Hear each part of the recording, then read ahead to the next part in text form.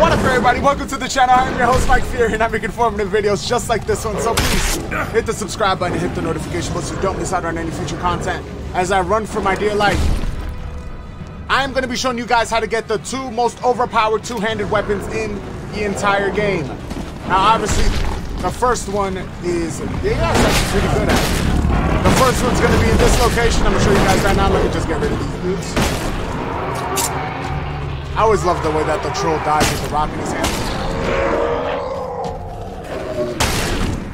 Alrighty. That clears that up, right? Why are you still moving? But yeah. So here we are. I'm gonna show you guys. Sorry, I paused it. Show you guys exactly where to get it. So, you guys already know. Starting positions west of Caracas World Heart. You're gonna head all the way up north. This is going to be near the Alp storage base. So this is the depot. This is the Alp storage base.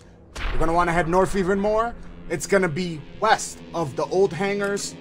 It's going to be in this general location. So if you see this black spot on the map and see this area, if you've already locked the Ignadon old convert, it's going to be east of that. It's going to be in this general location.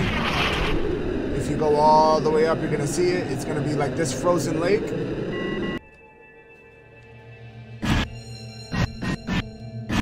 And it's going to be right smack dab in the middle of it. This is the Executioner. Now, both of these weapons are two-handed weapons. The issue with both of these weapons is that I believe, personally, if you did not go into a melee build, they are not worth it other than the fact that you might want to collect them because you're a legendary collector. Which is okay. This is cool. This is the Executioner.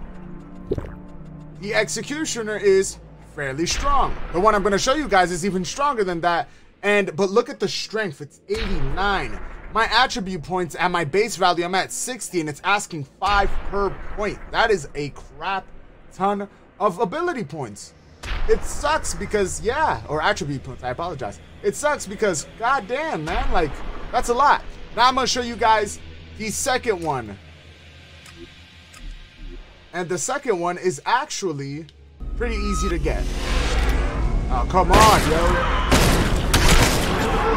Do I ever get to rest from you guys? No? Alright. So this one is actually west. I apologize. West of the depot. You're going to come over here to... I'm obviously on top of it. This is called Volcano Compass Premise. But when in reality, you want to come over here. It's going to be in this little black spot. It's a volcano spot. And you just go... Go straight.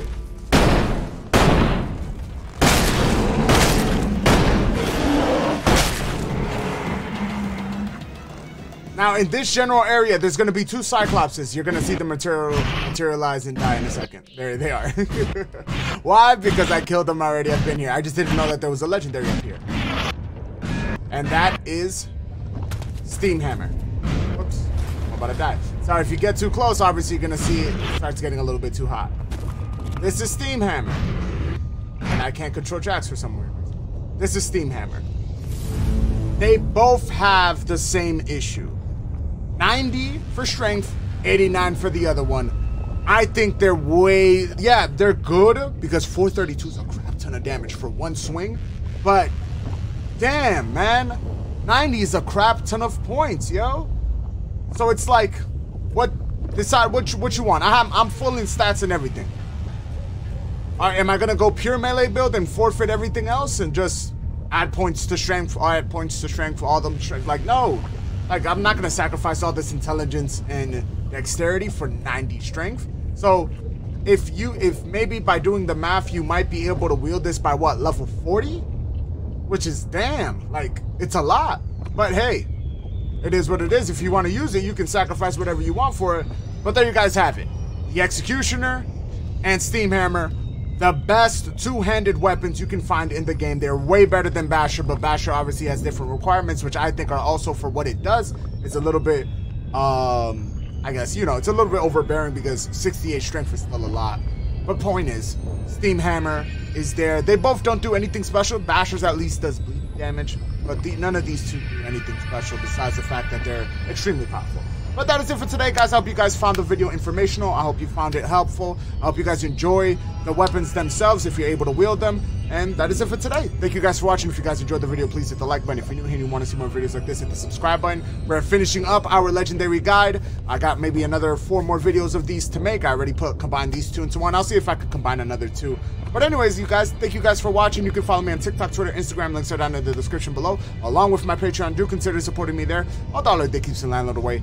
I'm your host, Mike Fury. It's been a complete pleasure. Until next time, Mike, off.